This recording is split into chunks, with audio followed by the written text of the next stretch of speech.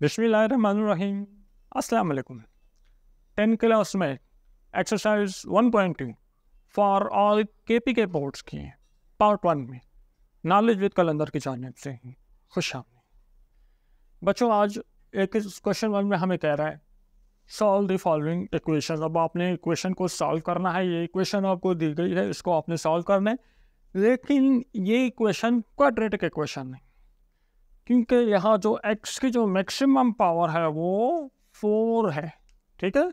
और quadratic equation में x की जो पावर होती है वो 2 होती है। अब इसको सॉल्व हमने किस तरह करना है? सॉल्व करने का तरीका ये होगा कि आपको इक्वेशन दी गई होगी जो कि क्वाड्रेटिक नहीं है, लेकिन आपने क्वाड्रेटिक के तरीके से इसको सॉल्व करना। तो सबसे पहले आप इस इक्वेशन को कन्वर्ट करोगे क्वाड्रेटिक में,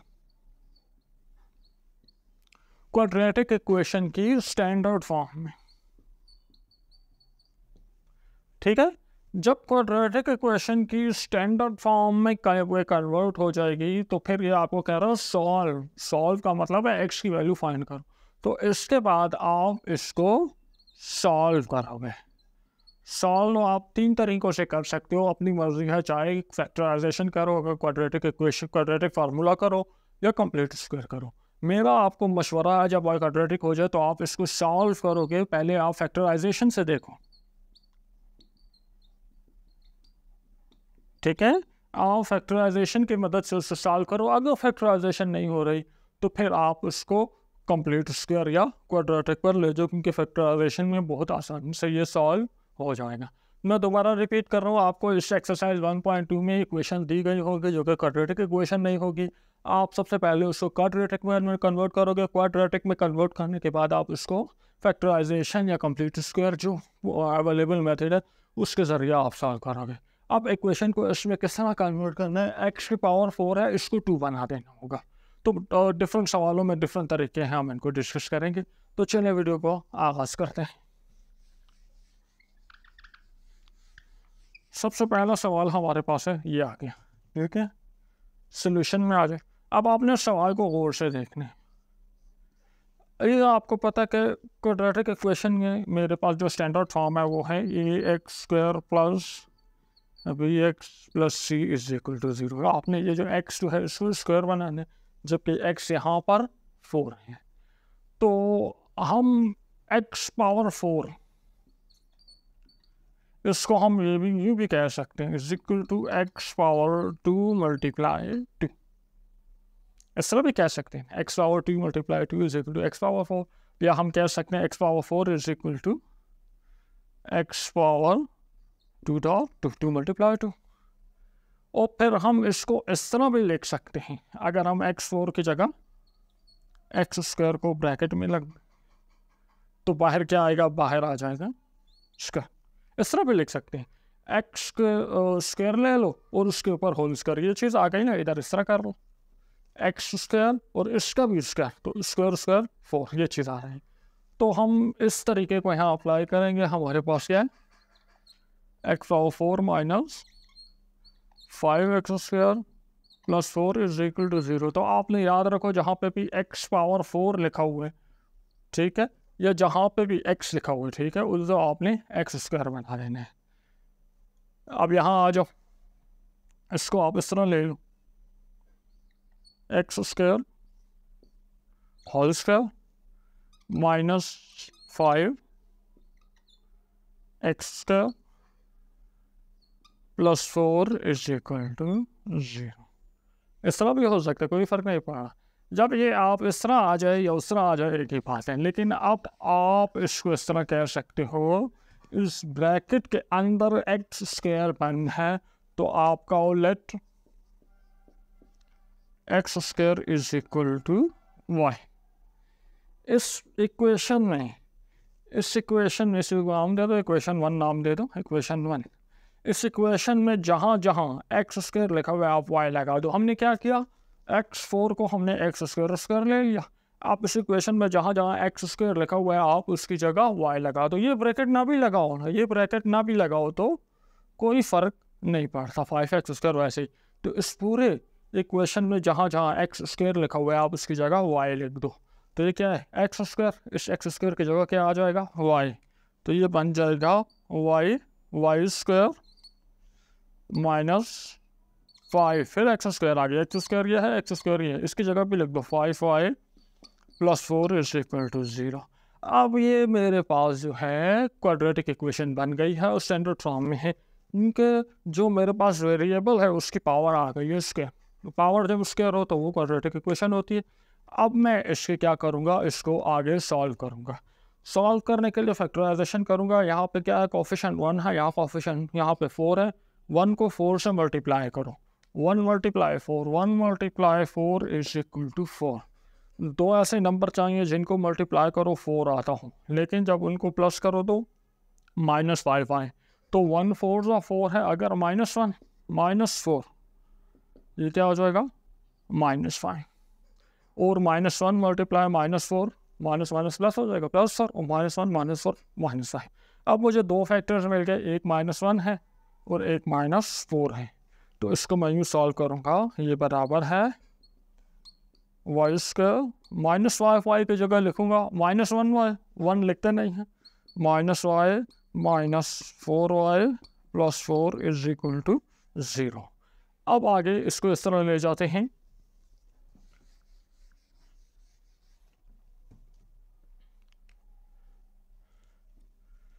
इन दोनों का एक सेट बना दो, y कॉमन ले लो, y के साथ y मल्टीप्लाई करो वाई स्क्वायर, y के साथ -1 मल्टीप्लाई करो तो -y आ जाएगा, यहाँ पे -4 कॉमन ले लो, जो इस ब्रैकेट में वो इधर भी आएगा, -4 multiply y is equal to -4y minus plus 4 1 4। अब ये y-1 दो दफ़ा आया, इसको कॉमन ले लो, y-1 बाकी क्या बच गया y-4 इज इक्वल टू 0। ये सिचुएशन आ गई है कि दो जब मल्टीप्लाई हो रहे हैं तो 0 आ रहा है, तो हो सकता है कि या ये 0 हो या ये 0 हो या दोनों 0 हो, ठीक है। तो हम आइदर आर में इसको ले जाएंगे, दो पॉसिबिलिटीज़ हैं हमारे पास, या तो हो सकता है y-1 0 के बराबर है, या हो सकता है y-4 0 के बराबर है। अब आप ऐसे -1 को वहाँ शिफ्ट करो तो हो जाएगा y इज इक्वल टू 1, और -4 को वहाँ शिफ्ट करो तो ये हो जाएगा y इज इक्वल टू 4। अब यहाँ y is equal to 1 y is equal to 4 आपके पास दो आंसर आ गए, लेकिन आपने y फाइंड नहीं करना था सवाल में, तो आपने x की वैल्यू फाइंड करनी थी। तो अब यहाँ हम देखेंगे, हम अपनी इक्वेशन 1 के नीचे आ जाओ, हमने कहा था y is equal to x square, तो हम कहेंगे but y is equal to x square, y x square के बराबर है, तो क्या हो जाएगा, सो x square is equal to 1 और x square is equal to 4। अब एक्स स्क्वायर 1 है या एक्स स्क्वायर 4 है, अब बात अभी भी क्लियर नहीं हुई है। आपने एक्स स्क्वायर फाइंड नहीं करना है, आपने एक्स फाइंड करना है। तो आप क्या करोगे, एक्स स्क्वायर के अंडर रूट लेंगे, जो स्क्वायर से कैंसिल हो गया, तो x इज इक्वल टू 1 का अंडर रूट 1 होता है, तो ये आ जाएगा +-1, या x square is equal to 4 under root इधर भी कैंसिल हो गया, x इज इक्वल टू +-2। तो जो सोल्यूशन सेट आपके पास आ जाएगा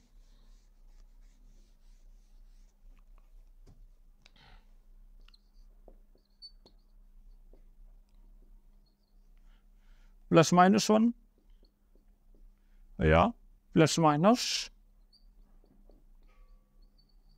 उम्मीद है आपको अच्छी तरह कॉन्सेप्ट क्लियर हो गया होगा। जितने पार्ट बाकी हैं वो सारे भी सॉल्व करके दिखाऊंगा, लेकिन इतनी एक्सप्लेनेशन मैं नहीं रखूंगा। अगर समझ नहीं आया ये सवाल दोबारा देख लें, क्लियर हो गया तो अगले पार्ट की तरफ मूव करें।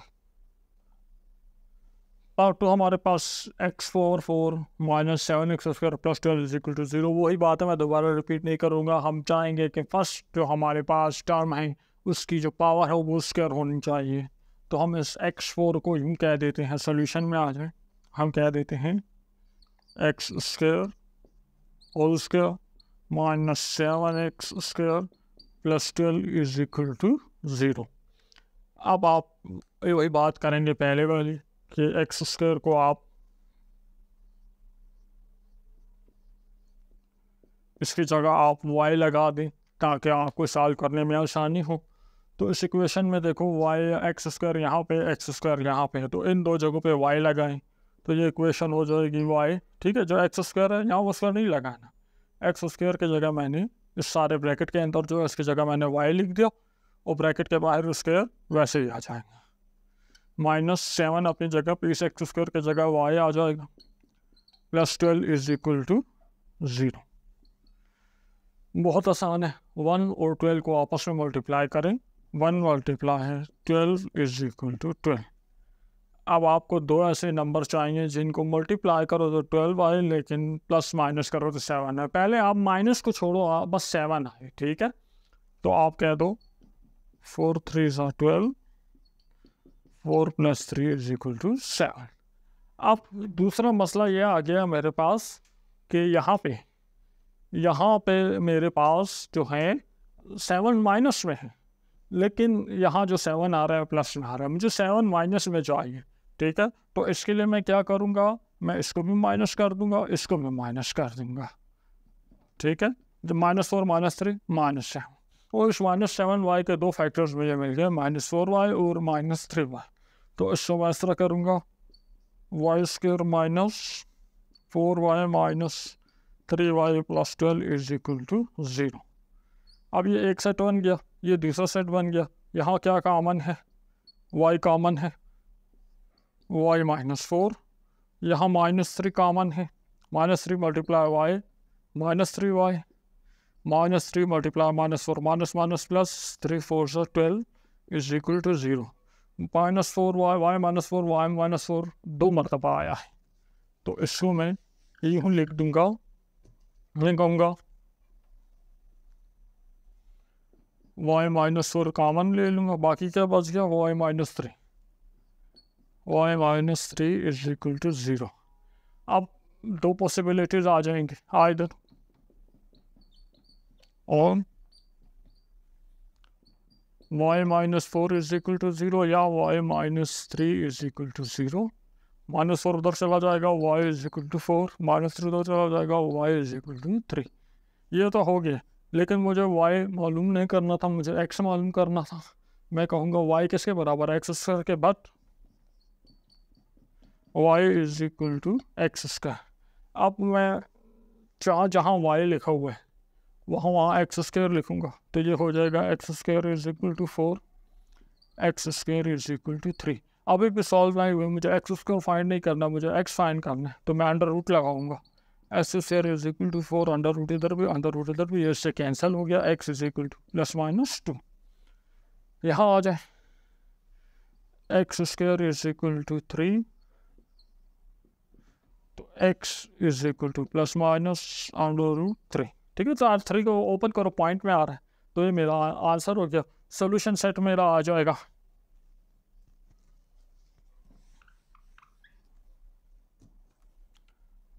सोल्यूशन सेट आ गया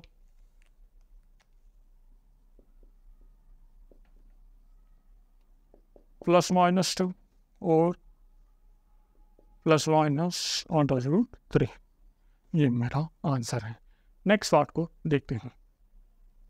पार्ट 3 में भी सेम टू सेम वही चीज़ है, लेकिन यहाँ 6 लगा हुआ है, तो आपने 6 को इग्नोर कर देना है। ठीक है, x⁴ है, x को स्क्वायर बनाना है, सोल्यूशन में आ जाए। 6 वैसे ही लिखेंगे, जो x⁴ है इसको आपका हो x² -13 x² +5 is equal to 0। इस इक्वेशन को मैं इस तरह भी लिख सकता हूँ, x2 * 4 वापस इस हालत में आ जाएगा। अब यहाँ मैं कुछ मज़ीद सहूलत के लिए, ये अभी भी हो सकता है, लेकिन मैं अपनी आसानी के लिए हम कह देते हैं late y is equal to x²। आप y की जगह कुछ और डिजिट भी लगा सकते हैं, z भी लगा सकते हैं, p भी लगा सकते हैं, लेकिन y लगाएं तो ज़्यादा बेहतर है। अब जहाँ जहाँ x² है उधर आप y लिखो, x² यहाँ है, x² यहाँ है, इन दो पोजीशन पे आप y लिखो, तो 6y² -13y plus 5 is equal to 0। अब आप फर्स्ट वन को लास्ट से मल्टीप्लाई करो, 6 multiply 5, 6 multiply 5 is equal to 30। अब आप दो ऐसे नंबर बताओ जिनको मल्टीप्लाई करूँ तो 30 आए, लेकिन जब प्लस करूँ तो 13 आए। 6 प्लस 5 तो 11 होता है, तो इसमें तो पॉसिबल नहीं है। तो हमारे पास एक और 30 के मल्टीपल हैं, 10 मल्टीप्लाई 3 इज इक्वल टू 30, और जब 10 और 3 को प्लस करो तो 13 आता है। लेकिन यहाँ मुझे -13 चाहिए और ये +13 है, तो इसका ये हल है कि आप इधर भी माइनस लगा दो, इधर भी माइनस लगा दो। -10 -3 -13, -10 मल्टीप्लाई -3, माइनस माइनस प्लस हो जाएगा और ये +30 आएगा। तो यहाँ हम 13y की जगह -10y और -3y लगा सकते हैं। तो हम ये हो जाएगा 6y², ठीक है, -3y -10y plus 5 is equal to 0। इन दोनों में क्या कॉमन है? 3 कॉमन है और y कॉमन है। y इसमें भी है, y इसमें भी है, 3 इसमें भी है, इसमें भी है, तो ये हो जाएगा 2y। 3 2 तो 6, y मल्टीप्लाई y इसके 3y के साथ क्या मल्टीप्लाई करो, 3y 1। अब यहाँ जब पहली वैल्यू माइनस होगी तो आप माइनस कॉमन लोगे। 10y और 10 और 5 में क्या कॉमन है? 5 कॉमन है। 5 2y जा 5 2 तो 10, 5y जा 5, -1 माइनस माइनस प्लस 5 1 जा 5 इज इक्वल टू 0। इसको सॉल्व करने की ज़रूरत भी नहीं है, डायरेक्ट यहाँ से उठा के डालो, सिर्फ चेक कर लो। अब 2y -1 कॉमन ले लो और 3y -5 is equal to 0। Either are वाली सिचुएशन हो जाएगी।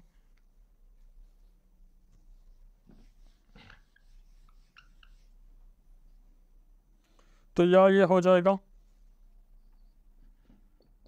2y -1 0 हो जाएगा, या 3y -5 इज इक्वल टू 0। -1 1 वहाँ जाके +1 बन जाएगा। 2y इज इक्वल टू 1, 2 दोनों साइड पर डिवाइड होगा, y इज इक्वल टू 1/2। इधर आ जाओ, 3y -5 वहाँ जाके +5 बन जाएगा, इज इक्वल टू 5। 3 इधर भी डिवाइड होगा, 3 इधर भी डिवाइड होगा, y इज इक्वल टू 5/3। अब इस सॉल्व नहीं हुआ, आपको y नहीं, आपने x फाइंड करना है। तो आप कहोगे but y is equal to x², y is equal to x²। तो जहाँ जहाँ यहाँ और यहाँ जहाँ जहाँ y लिखा हुआ है उसकी जगह आप x² लगा दो, तो ये हो जाएगा x² इज इक्वल टू 1/2 और x² इज इक्वल टू 5/3। आपको x फाइंड करना है, तो ये हो जाएगा x² is equal to 1/2, under root इधर भी, अंडर रूट इधर भी, स्क्वायर से cancel, x is equal to, अब 1 का जो अंडर रूट 1 होता है और 2 का अंडर रूट पॉइंट में आता है, तो हम वैसे ही लिखेंगे +-1/√2। इधर आ जाओ, x² is equal to 5/3, x is equal to ±√5/3। तो सोल्यूशन सेट आपका बन जाएगा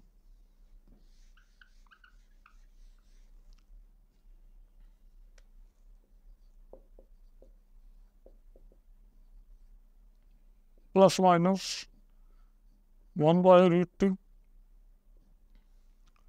और √5/√3। इस तरह भी लिख सकते हो आप, और चाहो तो इस तरह भी लिख सकते हैं। नेक्स्ट पार्ट को देखते हैं। पार्ट 4 आपके पास x + 2 - 1y x + 2 is equal to 3/2। थोड़ा सा डिफरेंट लेवल का सवाल आ गया।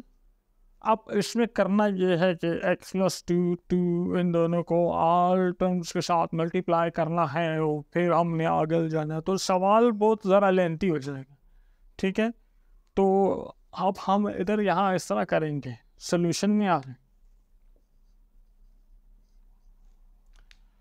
तो आप कहो बच्चों के late x + 2 is equal to y। जहाँ जहाँ x + 2 लगा हुआ है ना, वहाँ आप y लगा दो। तो ये अब आपके पास हो जाएगा x प्लस 2, इसकी जगह आ जाएगा y, फिर माइनस 1, x प्लस 2 की जगह पे 1/y इज इक्वल टू 3/2। अब ये आप डिनोमिनेटर्स को सारे टर्म्स के साथ मल्टीप्लाई करो। यहाँ पे भी आप कर सकते थे, लेकिन फिर x प्लस 2 को x प्लस 2 से मल्टीप्लाई करो, आपका सवाल थोड़ा सा लेंथी हो जाएगा। अच्छा, अब यहाँ अब आप कर लो, आपके पास डिनोमिनेटर है 2 है, y है, और उसका डिनोमिनेटर 1 है, तो वो नहीं लेते, तो हम कहेंगे multiply 2y with all term, 2y को सब टर्म्स के साथ मल्टीप्लाई करो, तो ये हो जाएगा, ये आपके पास है y, ठीक है। इसको भी मैं इस तरह बता देता हूँ आपको। आपके पास क्या है y, इस y को आप मल्टीप्लाई कर दो 2y से, माइनस 1/y, इसको भी आप मल्टीप्लाई कर दो 2y से, इज इक्वल टू 3/2, इसको भी आप मल्टीप्लाई कर दो 2y से।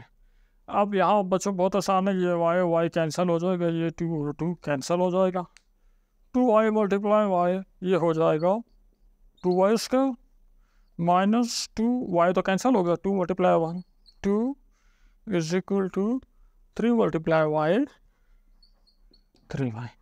इस 3y को यहाँ शिफ्ट करेंगे, 3y को यहाँ शिफ्ट करेंगे, तो ये हो जाएगा 2y स्क्वायर माइनस 2, 3y यहाँ आके बन जाएगा minus 3y is equal to 0।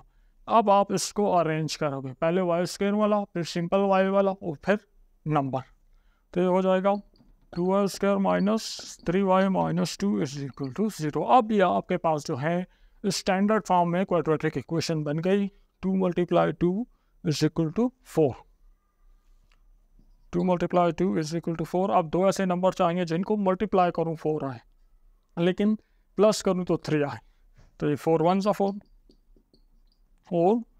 4 minus 1 is equal to 3, लेकिन यहाँ मुझे -3 चाहिए, -3 चाहिए, तो मैं इसको -4 कर देता हूँ, इसको +1 कर देता हूँ, -4 + 1 -3, -4 मल्टीप्लाई 1 इट विल बी -4, देखो 2 मल्टीप्लाई -2 इट विल बी -4। तो साइन का कोई मसला नहीं है, दो फैक्टर्स मिल गए, एक -4 है, एक 1, तो ये हो जाएगा 2y square minus 4y plus y minus 2 is equal to 0। 2 common है और y कॉमन है, y माइनस 2 कुछ भी कॉमन नहीं है, प्लस y और माइनस 2 कुछ भी कॉमन नहीं, तो मैं +1 कॉमन ले लूँगा, y minus 2 is equal to 0, 1 multiply y plus minus minus 1 multiply 2 is equal to -2, y minus 2 common ले लें, बाकी क्या बच गया 2y plus 1 is equal to 0, इधर और पे चले जाए, ये हो जाएगा y minus 2 is equal to 0 या 2y plus 1 is equal to 0, ये हो जाएगा y इज इक्वल टू 2 और ये हो जाएगा 2y इज इक्वल टू 1, 2 इधर भी 2 इधर भी, डिवाइड करें y इज इक्वल टू 1/2। तो अभी ये आंसर नहीं है, क्योंकि आपने y फाइंड नहीं करना है, आपने x फाइंड करना है। तो अब हम कहेंगे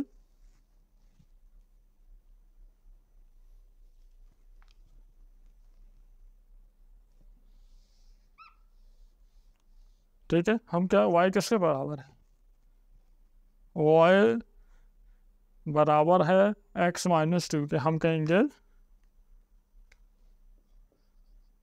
but y is equal to x plus 2 के। तो यहाँ जहाँ y लिखा हुआ है इसकी जगह x प्लस 2 लगाओ, यहाँ जहाँ y लिखा हुआ है इसकी जगह x प्लस 2 लगाओ। तो जब आप इनकी जगह x प्लस 2 लगाओगे तो ये इस तरह हो जाएगा, ये हो जाएगा आपके पास